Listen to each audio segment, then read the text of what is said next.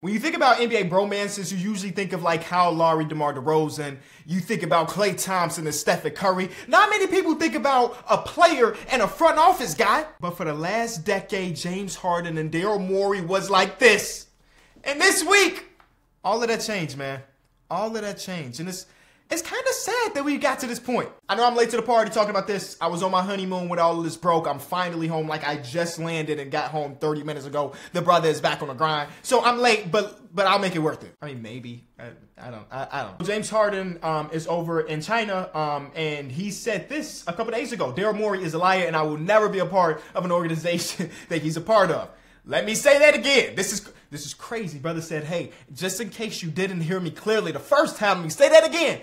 Daryl Morey is a liar, and I will never be a part of an organization that he's a part of. And when this broke, I swear I thought it was not real. But of course, that is from Shams. That is a real video, not an AI-generated video. James Harden actually said that even though his agent, I guess, advised him against it, he had to do what he had to do. And again, when I go back and talk about that bromance between Daryl Morey and James Harden, you have to remember exactly what I'm talking about. It's factual that James Harden is a better scorer than Michael Jordan. This is from Daryl Morey himself. There's been a lot of comments similar to this. There's been a lot of finagling from James Harden's part to get to a team that Daryl Morey was in charge of. And just like that, it is broken. All of the trust is broken between the two. And now James Harden is kind of in limbo trying to figure out where the heck am I going to be playing? Because James opted into his contract with the idea that he was going to be traded. But Daryl Morey said, hey, I'm not making no trade that won't make us better. So I want a star caliber player back plus draft capital. And again, Daryl, there's no leverage, so that trade package is not going to happen. So what is going to happen? I think in all of this, it's easy to pick sides. Are you basically team 76er front office, or are you team James Harden? And for y'all that are completely out of the loop, why did this bromance end? Why is he saying this? Well, he was promised some things, allegedly. Let's say allegedly. He was allegedly promised some things from Daryl Morey / the 76ers front office, and they have not fulfilled those promises. If you remember last offseason, one of the big things of the offseason was James Harden took a pretty decent pay cut with the idea that, hey, under the table action, you take that pay cut right now, and we promise you next season we're going to pay you, but we need to do what we could do to win a championship. So you take your pay cut, and that's going to allow us to bring in Daniel House Jr., and that's going to allow us to bring in PJ Tucker. And James like, cool, well, you say you're going to give me that money next season? All right, I still got my shoe endorsement. I got my liquor. I got all of this stuff. I can afford to lose about $15 million right now. Just you promising me that next season is going to be there, right?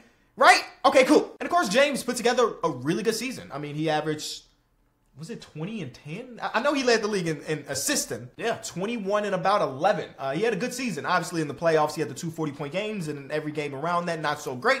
But just saying that James Harden had a successful individual season, especially when you come to the regular season. Yet, the thing that he was promised, allegedly, is not on the table. This is how a lot of people assume that it went down.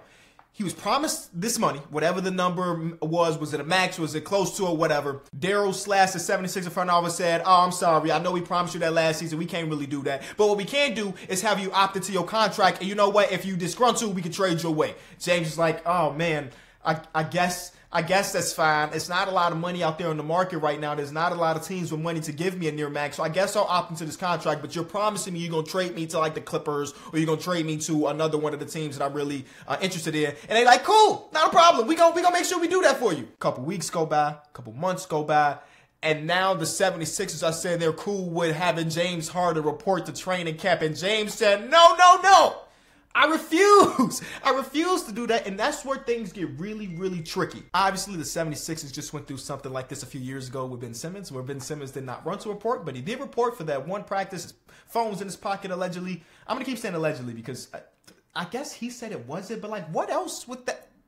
Oh, man. Reported, it didn't go well, and then he was traded shortly after that, a little while after that. But the new CBA has something in it that if James doesn't report or he doesn't play, I think that he gets like a 30-day grace period or something along those lines.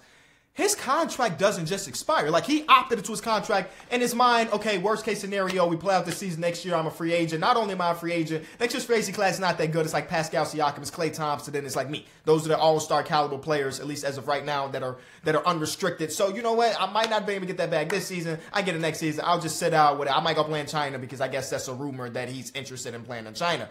No, under the new CBA, if he does not report And the 76ers want to report he's not out of his contract when that year is done. That contract goes over. So he will not be a 2024 free agent if he does report, and that's where things get messy. James Harden's last couple years, it's hard to internalize when you think about it. From my understanding, he was not represented by anybody other than himself, at least until the last couple months. And here are some of the numbers that he turned down over the last couple seasons when he did not have an agent.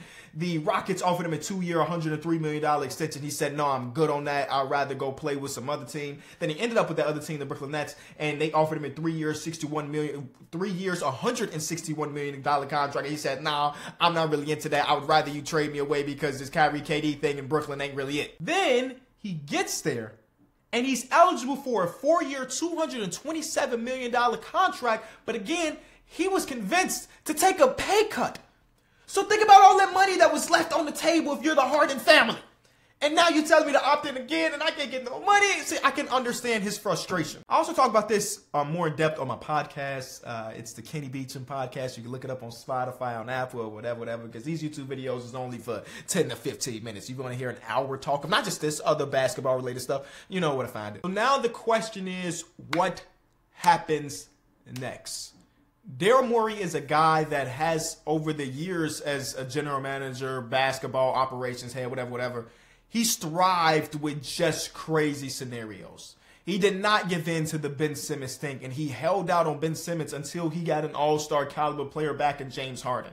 Now, I don't think that still is out there for James for him to try to replicate that. Oh, we traded Ben Simmons, who hadn't played, for James Harden. I don't think you can trade James Harden for something, another all-star. So if that's not the case, the Norman Powell / Terrence Mann, who they don't even want to throw Terrence Mann in. And so this Clippers package might be even worse, because where do you hold leverage if you're Philly? Like, yeah, James Harden's really, really good, but that doesn't matter. He wants out. You're not forced to, but you're close to forced to trade him. Why would I, as an opposing general manager, give you some of my best pieces when in reality James is saying he don't want to play for you anyway? There's no leverage if you're the 76ers in these trade talks. You might want Terrence Mann. We don't want to give you them.